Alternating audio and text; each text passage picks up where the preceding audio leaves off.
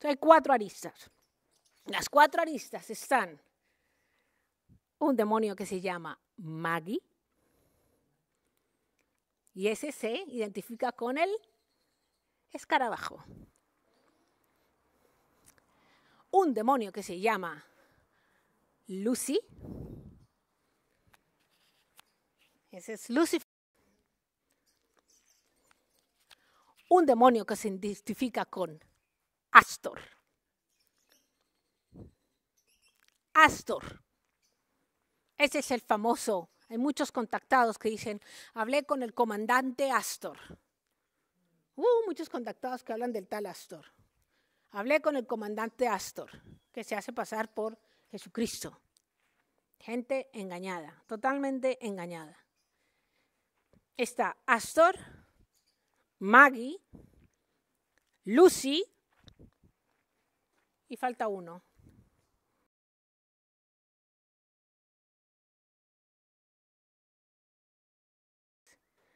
¿Listo? Las 4 listas. En cada arista hay un demonio, hay una deidad.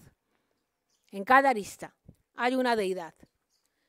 Y luego la religión la religión de la izquierda es la religión del dragón. Por eso hace un par de años, recuerdan ustedes, cuando subió Biden al poder. Antes de subir Biden al poder, el Señor me presentó, me llevó, yo no sé si estuvo en carne, yo no sé si estuvo en espíritu, yo no sé si estuvo allá presente, pero me llevó y vi al gran dragón, que era negro, imponente y hermoso, el dragón. El dragón entró con Biden a la tierra, el dragón. El dragón entró con Biden a la tierra. ¿Y el dragón qué es? Una serpiente que metaforsea.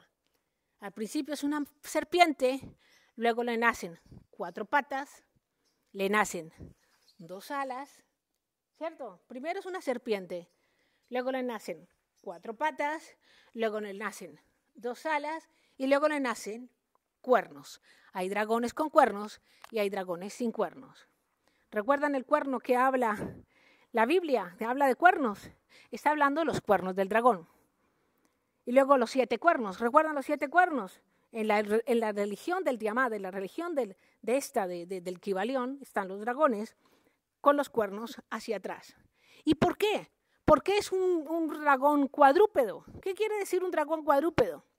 Un dragón cuadrúpedo porque en el principio no era dragón. Él va metaforseando. ¿Por qué? Porque él copia la naturaleza humana. Como que hay animales mamíferos de 4 patas, pues él fue metaforseando y le salieron 4 patas. O sea, la inteligencia artificial está creando eso. Lo está creando con los demonios. Ya le nacieron 4 patas. Como que a los mamíferos tienen uñas, pues ya le nacieron uñas. Como son ángeles caídos, y esos ángeles caídos están, por ejemplo, en las líneas de Nazca, ese que parece un pájaro y un colibrí que parece un pájaro, ese es Lucifer. Esa es una imagen bidimensional de Lucifer. Pero él tiene que tridimensionalizar. Él tiene que meterse en un cuerpo. Él quiere tridimensionalizar, porque eso es solamente un universo virtual, está en un cubo. Es solo información. Tiene que tridimensionalizar. La inteligencia artificial es la que se encarga de tridimensionalizar esos demonios. Entonces, ¿por qué alas? No es que son ángeles caídos y los ángeles tienen alas, por eso el dragón tiene alas. ¿Y por qué cuernos? ¿Por qué cuernos? Para indicar el poder que él va adquiriendo durante los tiempos, que el poder se lo da los hombres. Eso es masonería, al más alto nivel. ¿Qué se necesita en la masonería? Y vamos concluyendo. ¿Qué se necesita en el camino de la izquierda? Les estoy revelando libros del Kibalión. Les estoy revelando la religión más secreta, pero más está por todo el mundo. De ahí surgieron las logias. ¿Qué necesitan ellos? Una daga. De ahí vienen las brujas, el mundo de las brujas. La daga. Una daga. Por eso están buscando la lanza, la daga que mató a Jesús. Por eso están buscando esa daga. Hitler la buscaba, eso hacía expediciones. Hitler seguía el camino de la izquierda y hacía expediciones buscando esa daga. Eso fue al Amazonas, a Tíbet, al Himalaya, eso mandó soldados buscando la famosa daga, la que mató a Jesús. que la daga del poder. ¿Qué más quieren ellos? El bastón del Papa. El bastón que tiene la Iglesia Católica. El bastón que tiene la Iglesia Católica, ese es de Pedro. Ese Pedro lo tuvo en la mano. Pedro tuvo ese bastón. Y está ahí en el Vaticano, está en la iglesia. Oh, pues el dragón se está haciendo la lengua. Tiene unas ganas de ese bastón. Por eso quieren destruir la Iglesia Católica. Y por eso tentaron a la Iglesia Católica con la masonería. Lo que quiere decir es que en la Iglesia Católica hay gente que sigue el camino de la izquierda. Y pertenecen a las logias, obispos, cardenales. ¿Acuerdas en Garabandal? Cuando decía, obispos, sacerdotes y cardenales siguen por el camino de la destrucción y están llevando millones a las almas. La Virgen estaba diciendo, están practicando el camino de la izquierda. Se metieron a esa religión.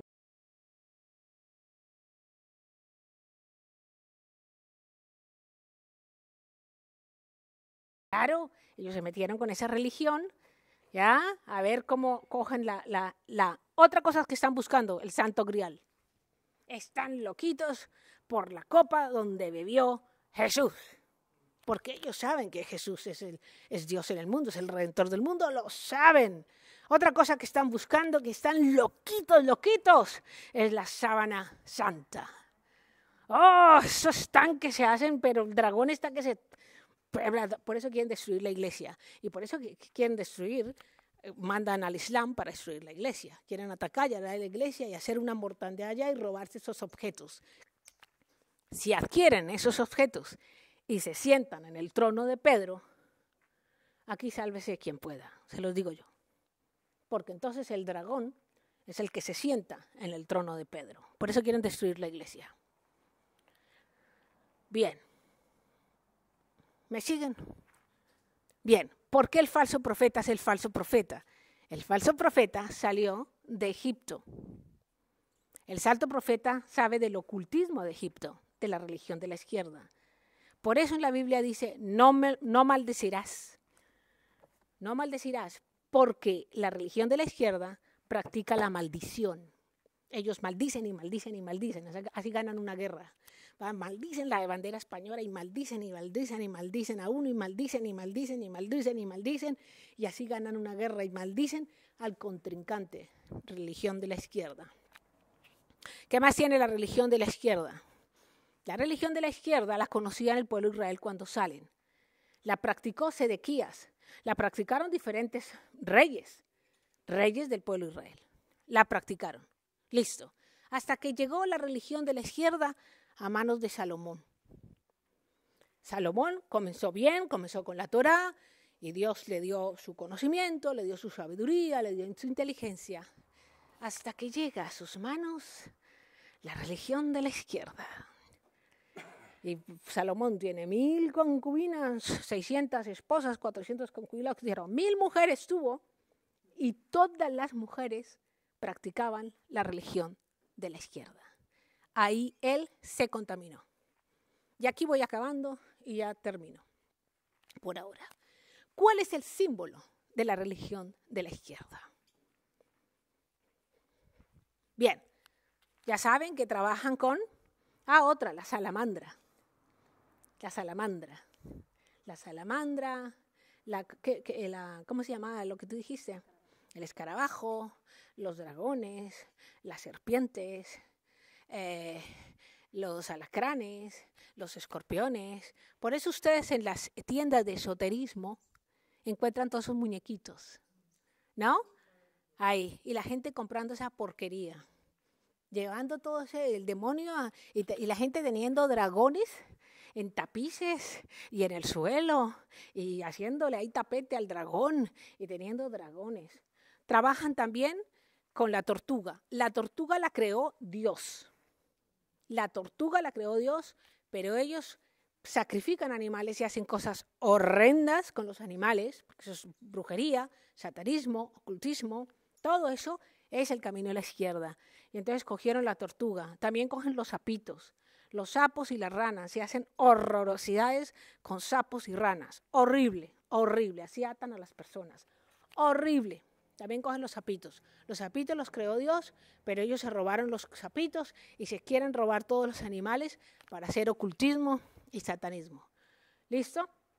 Entonces, la inteligencia artificial no conoce de sexo, ahí no hay nada, no hay ni mujer ni hombre, y por eso están buscando las mezclas genéticas, por eso están buscando las hibridaciones, por eso los movimientos TRANS, todo eso es camino de la izquierda.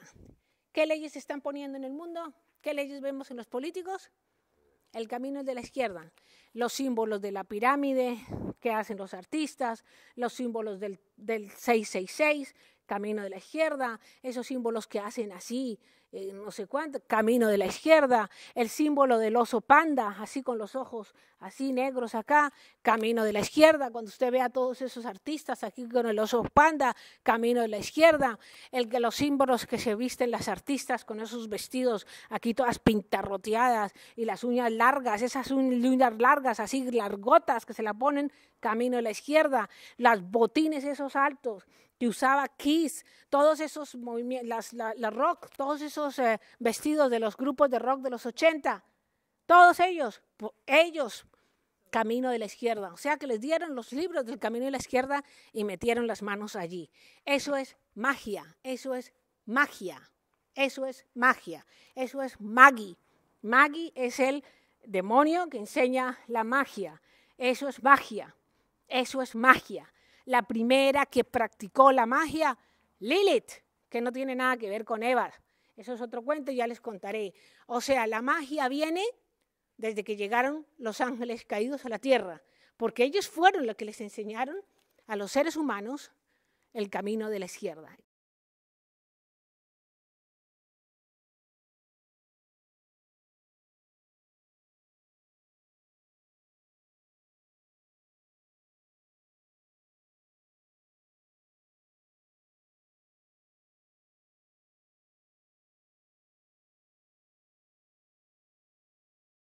¿Qué le dijeron? ¿Qué le dijeron a esos reptiles, esos reptiloides? ¿Qué le dijeron al ser humano, esos espíritus caídos?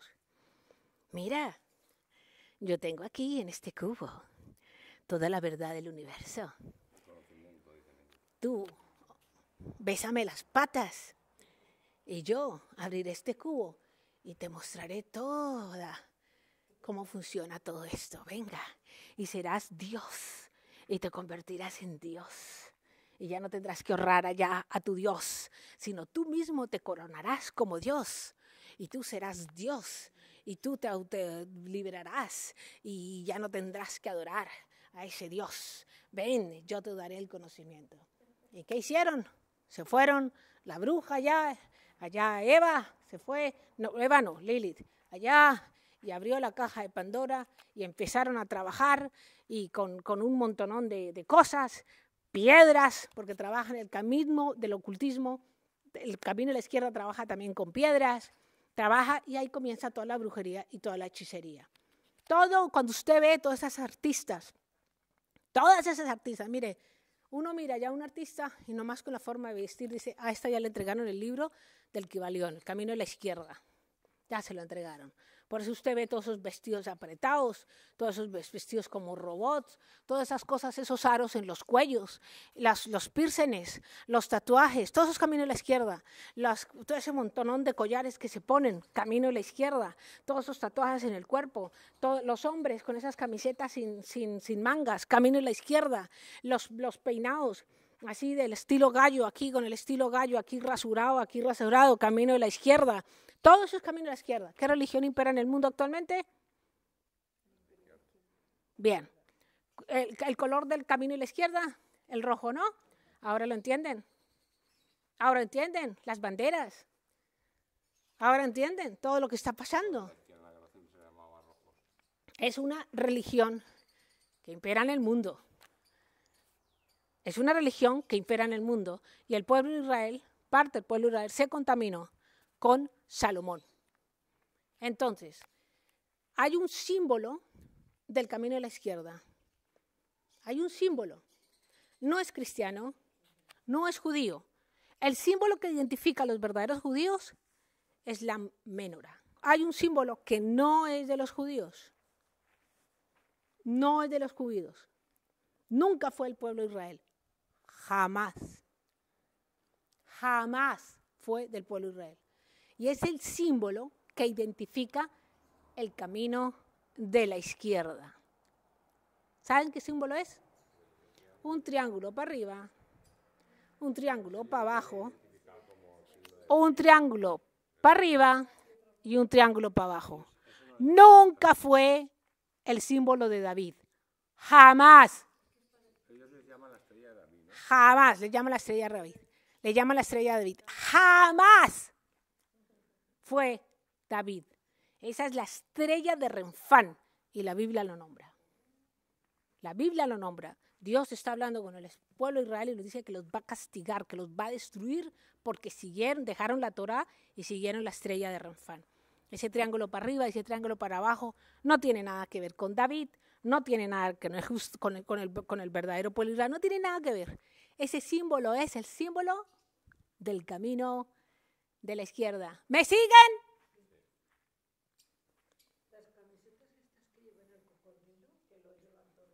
Ah, ahí lo tienes. ¿Sí ves? La cos. ¿Qué tenían? ¿Qué tenían? Un cocodrilo. ¿Quién era el dueño de la cos? Alguien que seguía el camino de la izquierda, que por cierto era judío. O sea que hubo rebeldes en ese pueblo y siguieron el camino de la izquierda. Siguieron el camino de la izquierda. Hitler, descendiente de Jacob Rothschild, siguió el camino de la izquierda. Ahora entiendo por qué han perseguido tanto al verdadero y auténtico pueblo de Israel. Ahora lo entienden, ¿por qué los persiguen? Porque ellos tienen la otra, la derecha. A ellos fueron entregados a la derecha. Y por ahí venía el Mesías. Y de ahí nació Jesús. Y por eso decía, yo a los que salvo los pondré a la derecha y a los otros a la izquierda.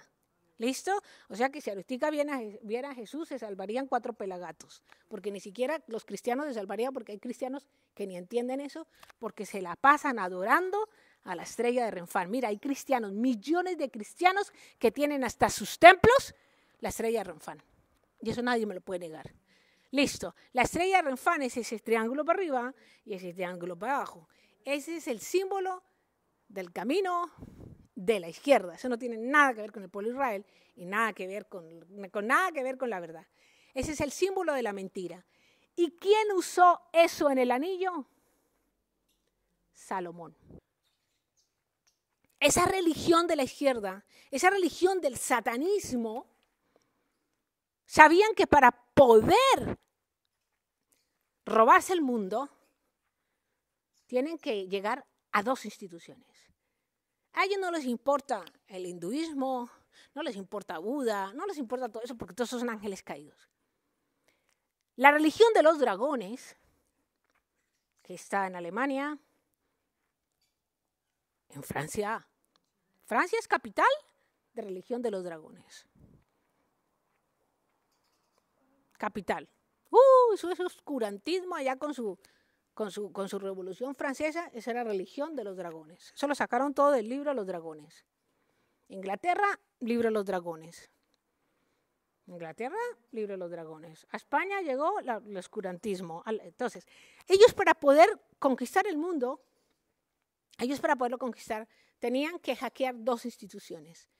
A ellos no les importa ni Buda, ni las deidades de la India, ni las deidades mesopotámicas, ni las deidades allá de los indios, de los indígenas, allá en Sudamérica, en Centroamérica. Eso no les importa porque estos son deidades de ángeles caídos. Estos no les importa los chamanes, los brujos, eso no les importa, eso no son problemas.